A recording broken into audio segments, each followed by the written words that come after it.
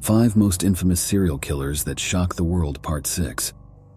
Richard Trenton Chase, known as the Vampire of Sacramento.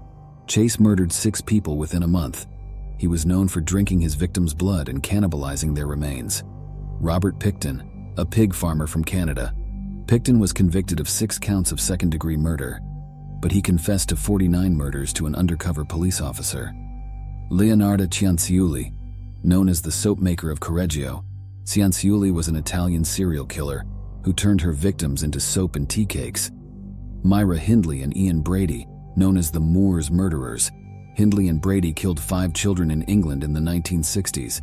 Their crimes, which involved sexual abuse and torture, shocked the country. Serhiy Tkach, a Ukrainian serial killer. Tkach was convicted of the murders of 36 women and girls over more than 2 decades.